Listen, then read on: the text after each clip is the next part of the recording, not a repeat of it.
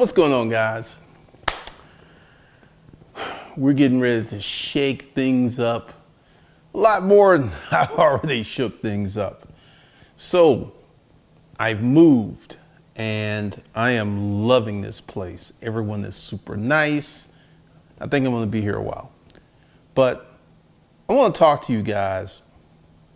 I saw a comment, and this is from someone who will never be a millionaire. Let me go ahead and start at the beginning.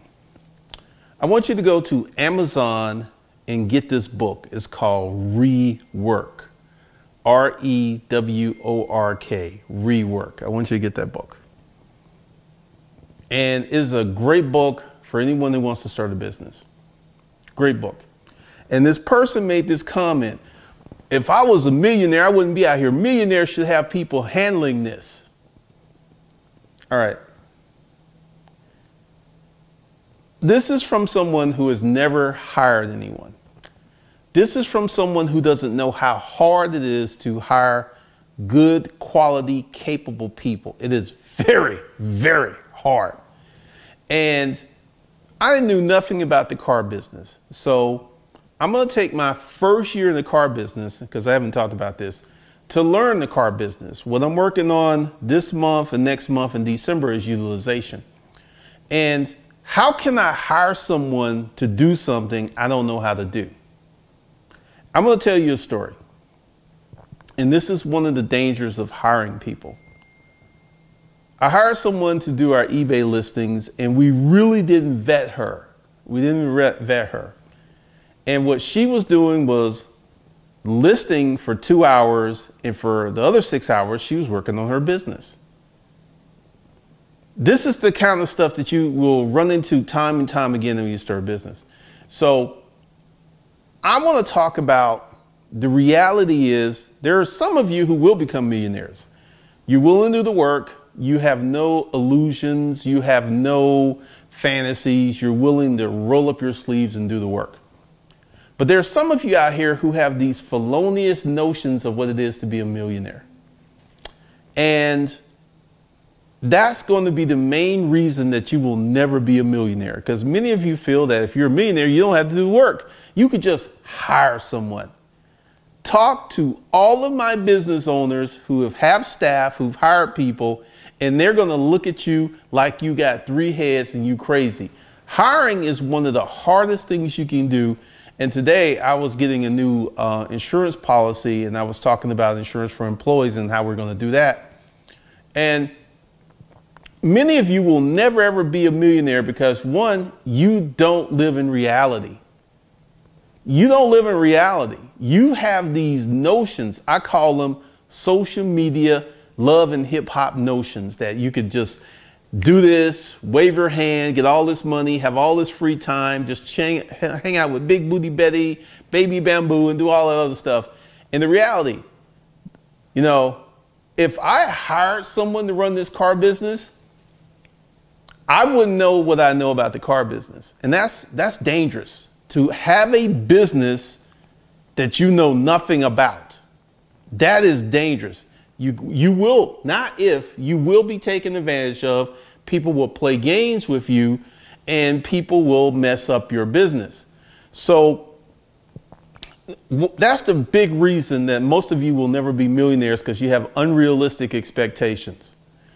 Unrealistic expectations, unrealistic viewpoints of what it is to be rich. And for me, being rich is freedom. I get to do what I want to do.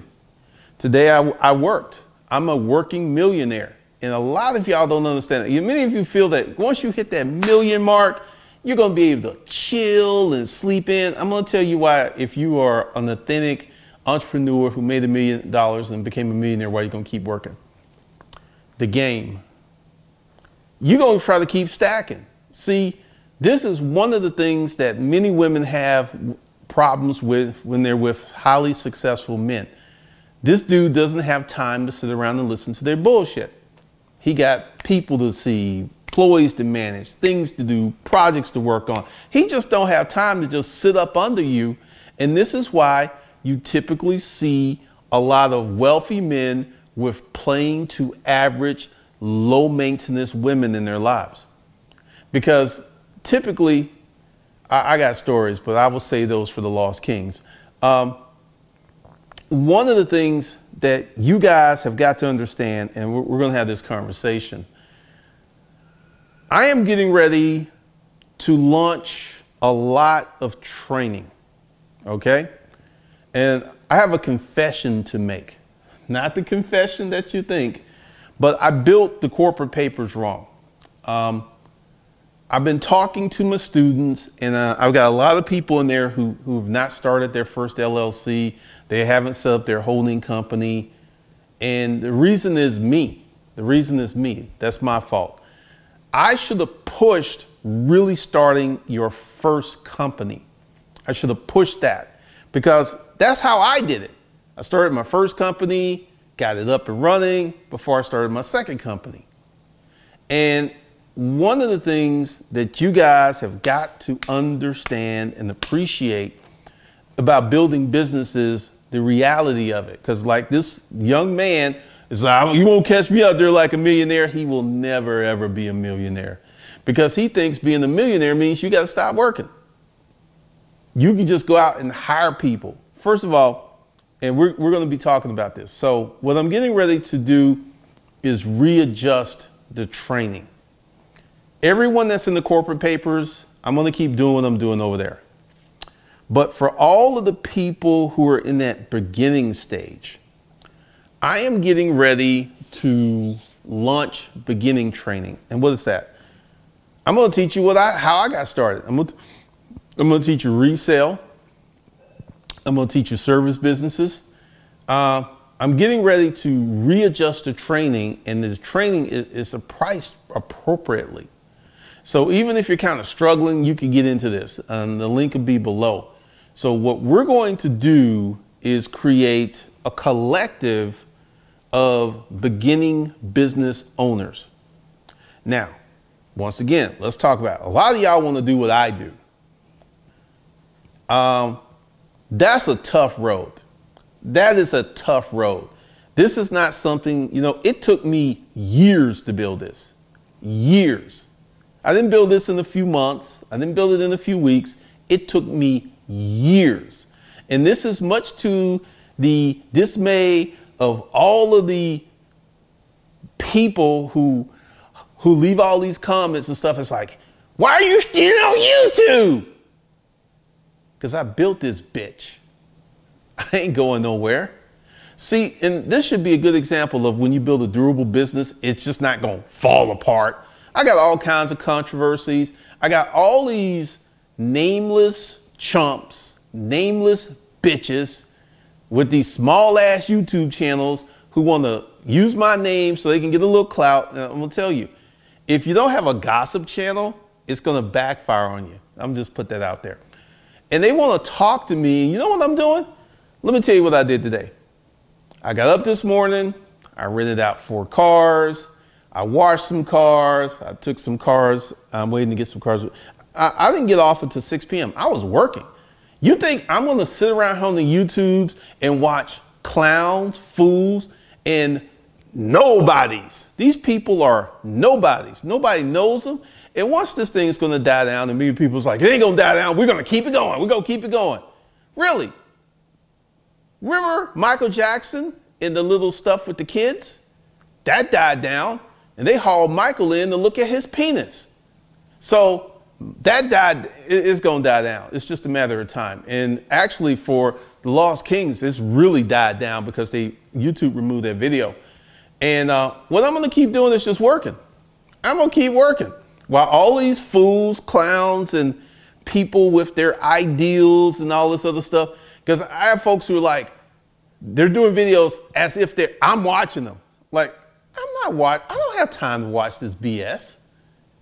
I got businesses to run. I have Savage Consulting Services, Mac Daddy Assets, Mac Daddy Autos, Cameron Media Arts, and I'm working on some other stuff. So I got like 6 companies to run. I don't have time like someone in a robe to be on YouTube all day. I don't know what that dude does. I have no clue. I have no clue. And once again, I said I wouldn't mention his name. I'm not mentioning his name. But y'all know who I'm talking about in the robe. He got all day to be on YouTube, to be talking smack, to hang out with folks. I don't know. I don't know. But so what we're going to do is we're going to work on getting people up to speed. I've seen, since, you're in the corporate papers, thank you. I appreciate you talking to me because it's just going to make it much better for the folks who are coming after you. Because the corporate papers, like this is what I did. I am reactivating Hustlers Kung Fu. Hustlers Kung Fu is going to be undergrad and the corporate papers is going to be grad school. So the corporate papers is like $4,500 right now. If you ain't in it, you can't get in it cheap. And I would advise you, if you don't have a business that's up and running and making money, not to join. If you're not making money, if you're not rolling hard, I would advise you not to join the corporate papers. Because, like I said, I got to take accountability. I built it wrong because I have a lot of students who jumped in and they got mesmerized by the ideal of being a corporate citizen and they don't have their first business. So we're, probably now, because this move took me like 4.5 weeks. And I still got a lot of stuff to do, but it's slowly tampering down. So what we're going to do is teach beginners business. And that's some of the new curriculum, because I got a lot of really good content and training that I just hid because I wanted to push the corporate papers.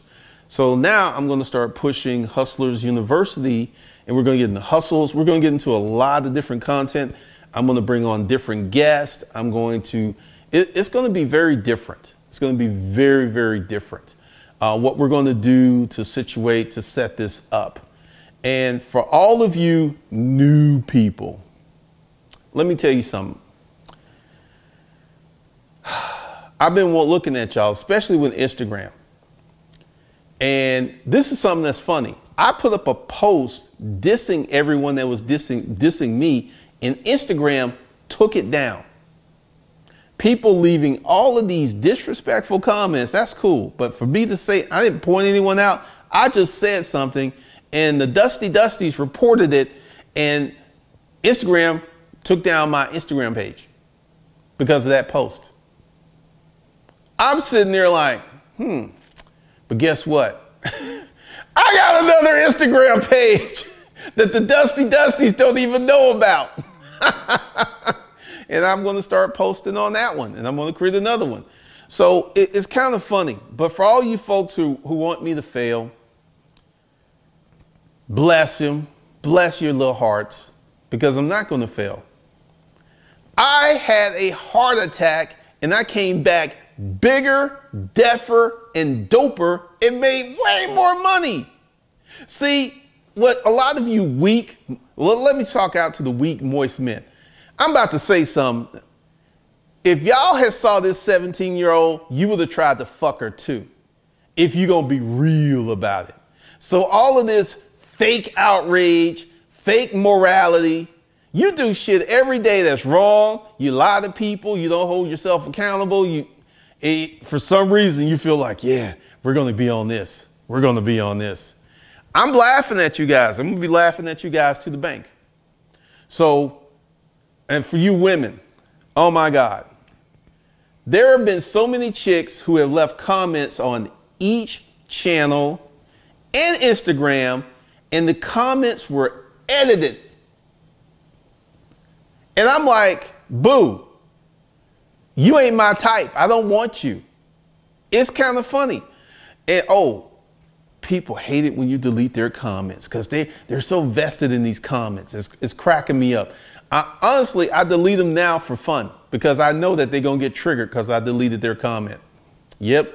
Oh, he's deleting comments. Delete, delete, delete. Hey, and I want to say something else. Edward Anderson, Alan Roger Curry, and someone who talked to me, who asked to keep our communications private, so I'm gonna respect that.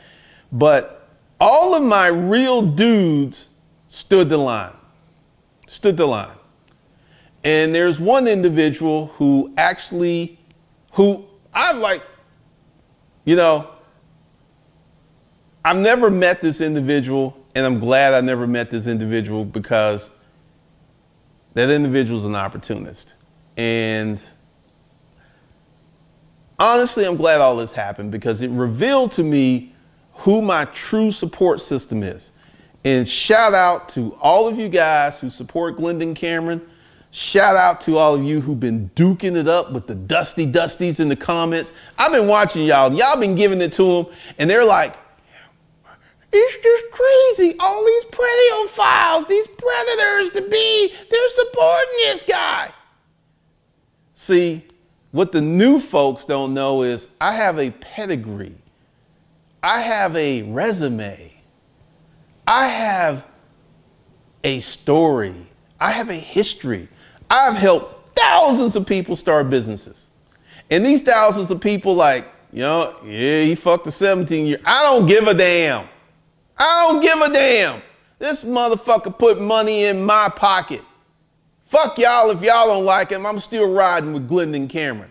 And that just pisses the unaccomplished, unwashed masses. Because here's the thing. That video was designed to trigger everyone. But you know who's leaving the comments? Broke busters. Broke bitches. You know why? Because they got the time. Productive and people who are engaged, who are building stuff, they don't have time to be leaving comments on every YouTube channel, leaving comment. This is the activity of someone who don't have shit to do in their life. So once again, the new training, it'll be below and it'll be affordable. And everyone who bows into the new training, when you're ready for the corporate papers, what you need to do is send me like, hey, I'm ready for the corporate papers, and whatever you pay for the training, we will deduct that from the price of the corporate papers. So you can jump in there, and we'll be doing that. Because we're about to get into some more training. Like, I gotta tell you, I love my new place. I love it. And you know there's something else that's funny? All of these clowns on the internet think my life is over. I've been in this, everyone in this building, it ain't cheap. That's first thing. So everyone in here is doing something. You know, the 1-bedrooms are the cheapest in this place. I'm in a 3-bedroom.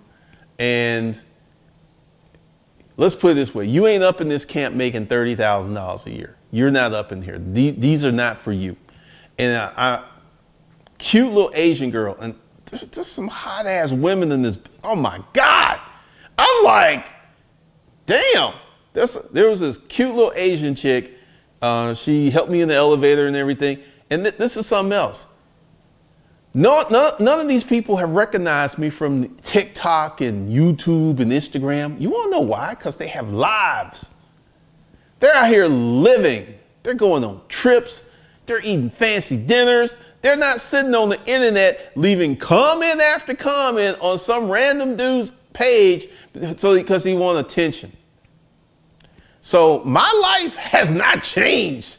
My physical life, my life in the real world ain't changed one bit. Ain't changed one bit.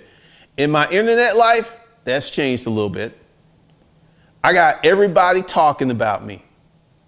And what I'm going to continue to do is drop this content, drop this training, and just fuck them. Piss them off even more. Because let me tell you what's going to happen. Some of these people who hate me right now, in the future, they're going to love me. You want to know why? Because I'm getting exposure. I'm getting exposure. And, you know, all of these people who are putting up this stuff, because the lead attorney, he put up another video, and I don't know if he even referenced that I could go to jail, but if he did, he's flat out lying and he's doing it for attention. Because everyone's like, how come he ain't in jail? Because I didn't do anything illegal. That's why I'm not in jail. I ain't doing anything. And it's just, I'm starting to see in the comments, it's like, yeah, y'all keep saying he going to jail. When is he going to jail? People are starting to like, he ain't going to jail. He ain't going to prison. It's kind of funny. But give me some more time because I still got a lot of stuff to unpack. But we're going to start building single businesses. And once we get that single business up and running, then we're going to add another business, and then we're going to get into the corporate paper stuff. So we're, because I've talked to a lot of my students, and a lot of people just have one business. They don't have multiple businesses. And multiple businesses, that's advanced level tactics. That's advanced level. So we're going to get into that. So the training, and this is the thing. This training is already there. Literally, if you hop into training today, you will be working on this training until January. October, November, December, January. You'll be just with, because it's already built out. It's already there. So you've got a lot of stuff to do. It's affordable, and I'm going to start rocking it out. We're going to have different conversations, and we're going to have different everything. Everything's about to get a little different. I feel really good. I feel really good. I feel great. I mean, I love this place. It's crazy because it's a little smaller than the main level of the house, but it's what I need because I don't like it. And I just ordered a bunch of art. I was going to order, I didn't know if this was going to fit, but this has another sofa and a chair, and I threw another chair in the bedroom. So this is my living room set that I paid $12,000 for. So, because I didn't want to try to sell it because I just bought it maybe 3 years ago. And, we get 10, 15 years in the future, yeah, selling it become an option, but I didn't really want to sell it. And then this is working. This is working. I'm going to paint this wall gray. But once again, the new training, once again, you can go ahead and get started. I'm going to give you the instructions, the things you need to do, and yeah, go ahead and rock out.